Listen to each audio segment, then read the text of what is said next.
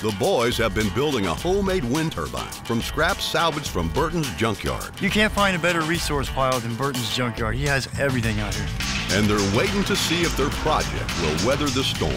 Damn, it's gotten cold, man. Well, let's put the alternator on tomorrow and get down.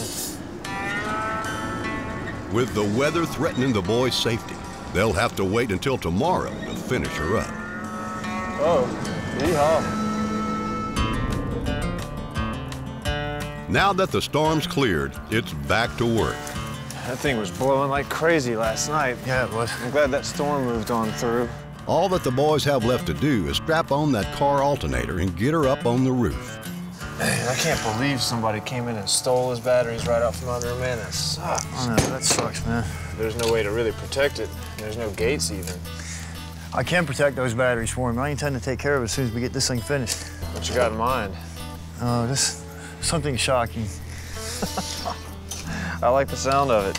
It just never stops with Eugene. Here we are about to finish up this battery charging system, and he's already got another idea on how to keep thieves out of here. Before Eugene can set up a security system for the batteries, they got to see if this wind turbine is a go. Let's carry it over there. All righty, let's see if I can get somewhere on it. Yeah, there's hardly any wind today, but it should be enough to turn it a little. Yeah, it'll work. All right. Small commercial wind turbines for home use generate about 15,000 watts per day. The boys' contraption won't be able to produce anywhere near that, but it won't have to. The electrical power needed to charge a 12-volt battery is approximately 1,275 watts. When you think about how much money it costs to charge all of Burton's batteries, it's amazing how much you'll be able to save from just a couple days' work out of Eugene and I. Got it? Thanks. Whoa. All right, let's lift this thing up there. 1, 2, 3.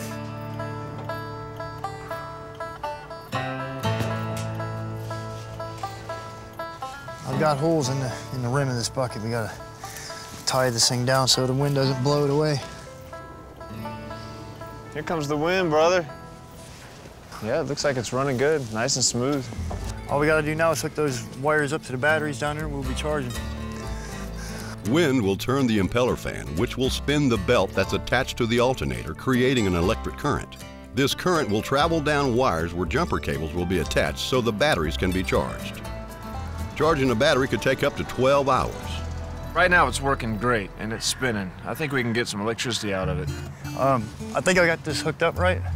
But if you'll grab that anemometer and hook it up to those leads right there, we'll see if we're getting any voltage out of it. Oh, yeah. Well, we know we're making juice.